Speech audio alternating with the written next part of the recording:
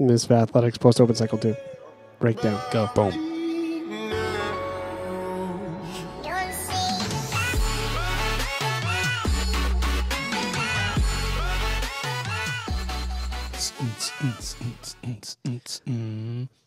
You lead me in? Yep. This is terrible. No one's going to watch that. All right. Everyone's going to watch this shit. Hey, guys. Welcome to the Misfit Athletics Post Open Cycle 2 Breakdown. We are going to chat about what to expect in the next 6 to 8 weeks of programming on the blog. Myself, we have Drew, and we have old Sherby Sherb. Without any stains on his shirt. How new is that, for though? everything. No stains. Thanks, and Progenics, for giving me a nice white shirt. I can get stained. Thank you. for the first time, Whoa. Sherb did something really great in his life, right? He went to regionals. What were? Clean shirt? Well, that was that's just okay. First? That's just normal. Went to regionals, and how'd you do? Came in 12th out of 30, starting at last place and finishing 12th. So, On a team. yeah, good weekend. It was fun. Had a great time. Pretty awesome. So, Sherb had a great time. Me and Drew didn't have that. Well, we had a great time, but it was like a long time. Yeah. So a lot of weekends, a lot of athletes, a lot of. 3 back-to-back couldn't have been the most enjoyable experience by the end. Ready to get home at It that was point. at the beginning of each weekend, and then by Saturday night, it was like, no more, please, no more. No. Then you do it again over and I'm over thinking about programming Strict Nate at the affiliate every day for a month so I can just sit here and watch it. Yeah, it was really exciting to watch 12 heats of that at least over the Beautiful. last 3 weeks. It's pretty good. Yep. Cool. So, now that we got that out of our system, let's talk about the programming that you are going to see on the blog. And actually, you are already in test week as we film this now. So, you have experienced some of it. Let's start with the lifts. Drew, what's different comparing post-open cycle 2 to post-open cycle 1? And we are leading into cycle 1 after the games. What are they going to expect? Yeah, so you guys can expect a very similar back squat cycle with the focus being cleaning up the movement because you need to be at an intermediate to an advanced level to be able to do the cycle 1 volume cycle. So we want to make sure that you guys are really comfortable with squatting. We're going to let you throw the knee sleeves back on, the Oli shoes, all that in cycle 1. We're really focused on you guys cleaning your movement up. Some of the percentages are different. You guys are going to find some different reps. It's going to be mixed up a little bit, but it's that standard 3 to 5 sets of 3 to 5 reps in, the 70 to 80% range. So keep squatting, keep filming it, keep looking back and making sure that you're improving on your weaknesses, and you'll be ready for cycle 1. Some of the Olympic lifting work is going to be a little bit of touch and go. We're going to try to transition into some work that will transfer a little bit better to your conditioning pieces. And then one thing that I really like about it is a lot of your clean work has the jerk in it as well. So you're not going to be going from the blocks with the jerk. You might have squat clean and jerk triples. Does that sound fun to you? Woof. And Not that's not just the third rep. You throw it overhead. It's all 3. So you're going to be getting a little extra volume in there with that. Very doable percentages, but it's still challenging to make sure that you get into the right positions, midline, all that, once the breathing starts to go up. I like that with the jerk because, especially after all 3, not just the third, you actually really have to pay attention because if you are super tired after 5 heavy weightlifting reps and that 6th jerk, easy to fail. So Right. if you're not spot on, you're going to fail it. Deadlift, we actually had really good luck with some EMOMs with the regionals athletes. They seem to like it. They seem to get a lot out of it, so we're dropping it on you guys. It's not pretty brutal. I did it like once or twice. Yeah. It was tough. So you guys are going to be doing your whatever, let's say it's 5x5, but it's going to be every minute.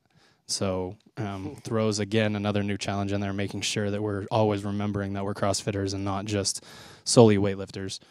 Last but not least is what we call touch and go push jerk work. It's basically just you don't get to re-rack it, and what we're looking for is that Metcon speed of being able to catch the bar like Sherb's miming for us over Wow, here into look the at dip. He demo doesn't guy a few actually times. have the mobility to do that with a fixed object in his hand, so he's trying to show Dumbbells. off. Yeah, he's trying to show off right now. So that's what you guys are going to see for. That's what you guys are going to see for lifts. The snatch will transition back and forth between power to squat. The clean and jerk will transition back and forth from power clean to split jerk to squat clean to split jerk. So you're going to get a lot of fatigued split jerking in there, which is a very good way to build up skill. Awesome. Very awesome. Okay. Conditioning. I'll cover this. It's going to be similar to what you guys have already been doing. However, if you notice in the previous cycle, wow. Getting some sound. Was it sound bites? Is that what you say? Yeah. Yeah. Boom. Sound bites. Wow. It's an explosion of excitement for In this case- next part. In case we needed it, you know, for later. So the difference in conditioning is that you're going to be doing bigger chunks of movement. So one example I can give is if you look at the 2 test weeks from post-open cycle 1 to cycle 2, one of the test pieces in the first cycle was a ladder of like 1, 1, 2, 2, 3, 3, and the reps build up, and it's short, and it's intense, and it's difficult. But this cycle, we want you to do a lot more at once. So like instead of a ladder climbing, starting small and getting bigger near the end, we're just going to give you something like a 21-15-9 or like a 30-20-10. You'll be forced to kind of go through bigger chunks of the movements, stay efficient, keep your heart rate as controlled as possible while still going through these things with intensity. So we're going to kind of ask a little more of you, bigger sets, try to push for, in certain circumstances, things unbroken. Not always the right play, but it'll give you the opportunity to do that when that time comes. But again, just a lot of classic CrossFit. It's more the same leading into that kind of raw conditioning from cycle 1 that we'll see after the games. Another thing that's kind of sprinkled in there will be the opportunity for you guys to test the regional events. So if you haven't already done your own mock regional, which I'm sure plenty of you have, some of the conditioning pieces will be the regional events from this year, just for fun. So that's kind of what you can expect from that. Also, a bigger dose of ski erg, right?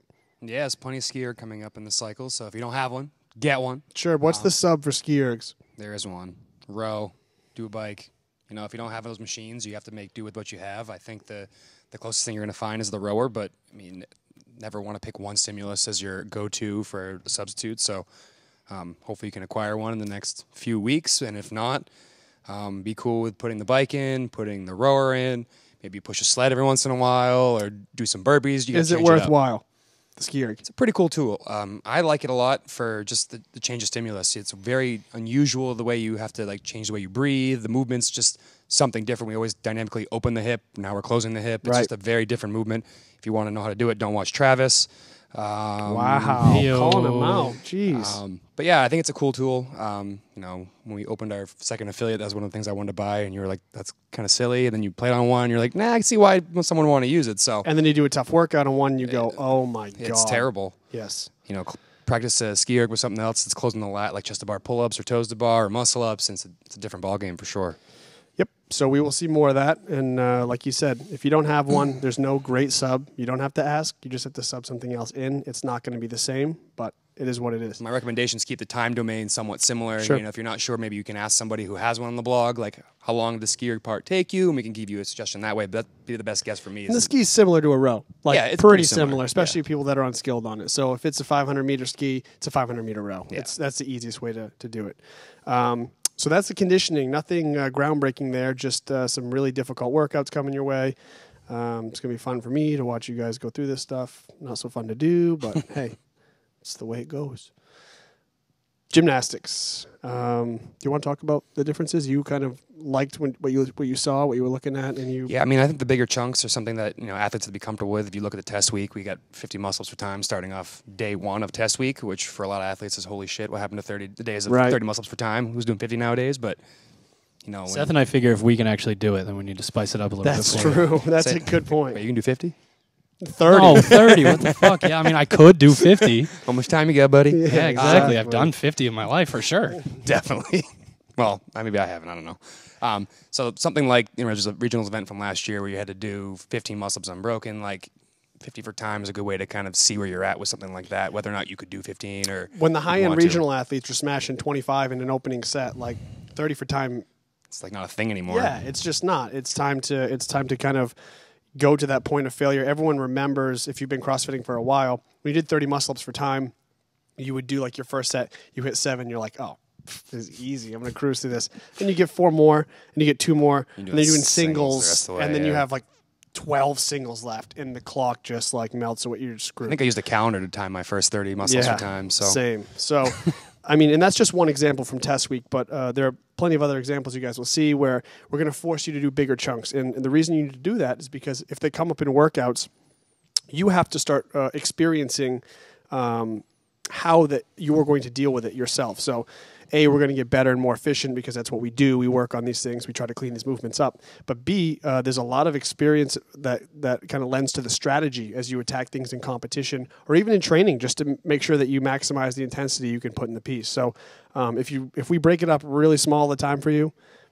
it's easier. Maybe it guarantees the intensity, but it also guarantees that you may take bigger breaks. If we make you do bigger chunks at once, you're going to have to find a way to get through it, and that's pretty important to do. So that's kind of the big difference here, just like in the conditioning. We're just asking you to do bigger doses of things. Yeah, that's about it. The other thing we've added in, and I don't know if you want to talk about it. I think you love this tool as much as anybody. I think we're back to time of year where it's getting a little nicer and it's time to break out the sleds. I think the first week we've got a sled drag, which is more of like a flush, I think, of anything else. But it's not really a test. But we have some other pulls, some pushes, some drags. It's going to get heavy. It's going to be light. It's going to be sprint.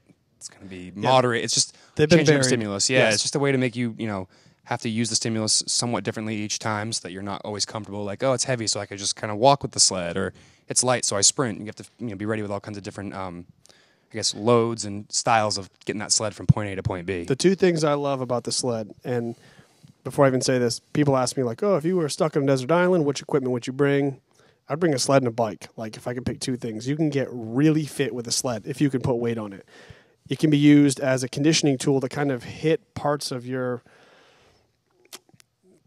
game that just you can't replicate with anything else. Like, sprinting with a sled is not the same as sprinting. It feels way worse, and there's almost no movements you can do inside the gym that replicates that feeling. I mean, everyone's had quad burn, but when your whole body feels like it's lighting on fire. It's a burpee, it's a pistol, it's a back squat, it's all of those movements at the exact same time. Very tough to get that stimulus with anything else, both conditioning, and it's a great accessory for strength work. I mean, powerlifters have used it for years, and for building speed and stuff. I mean, it's great for Olympic lifting too, especially that fast twitch sprinting with the heavy load. So that lasting effect of the sled when you get done with it, it's just like it should be over now, but it's 2 minutes later and it's still with me. Like, can't walk. Nothing else that gives you that feeling. I mean, everyone does that Fran and gets that feeling, but 2 times a week you can give yourself that same feeling. You're going to adapt, fast. And it shouldn't beat you up as bad as like super heavy lifting over and over and over again. It shouldn't wreck your CNS in the same way. I mean, yeah, you still need to recover from a sled, and you'll find in the program that there are times that you need to,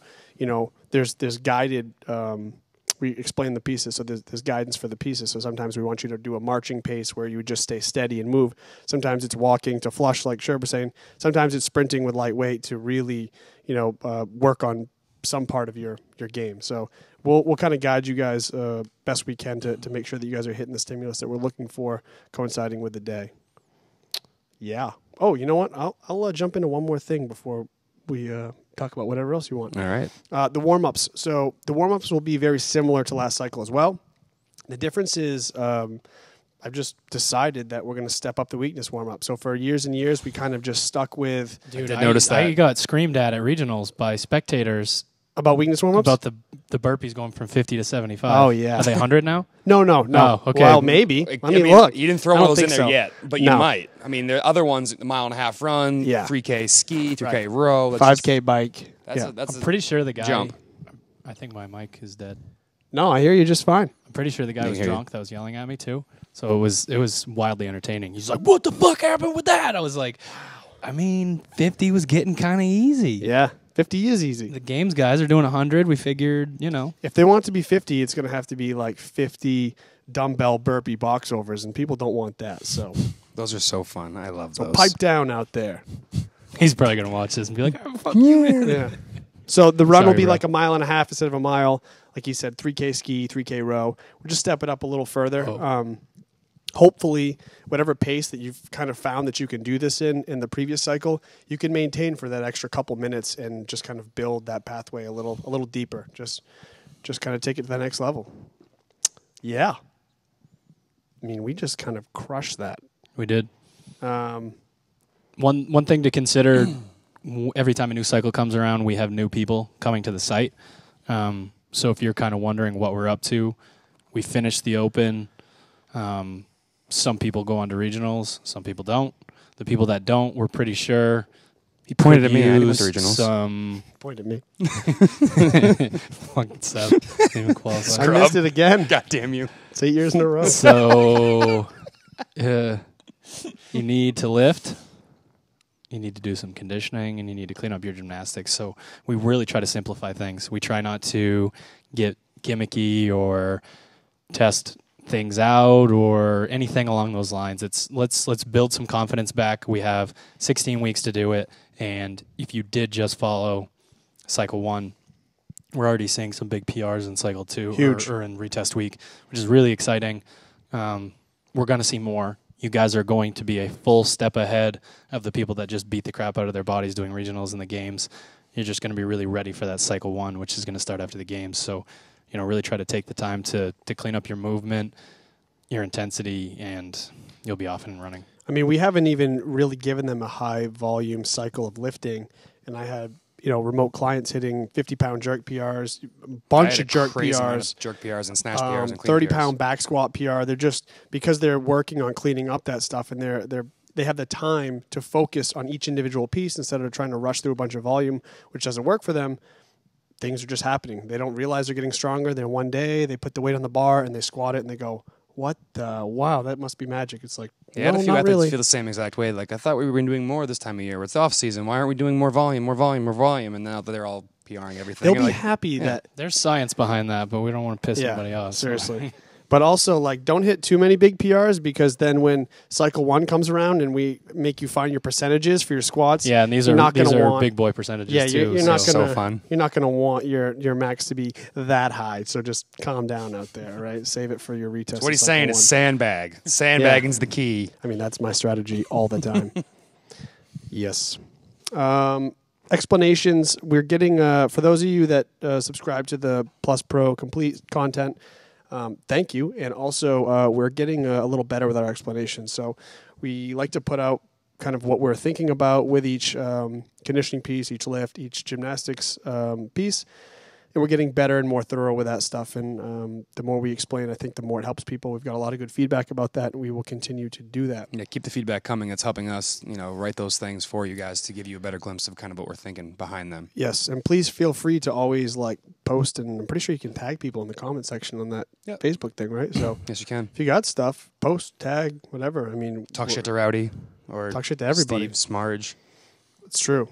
2 of our biggest trolls out there. They're just all over you guys. Coming at They you. make my morning. You better not ask if you need an assault bike. Or a skier. Just don't ask. Nah, ask them. See what happens. Don't ask me. Yeah. You guys got anything else before we wrap this up? I think we covered it. Keep working hard. Have a good summer. Cycle 1's coming at you in August. Be ready. See you soon. Thanks.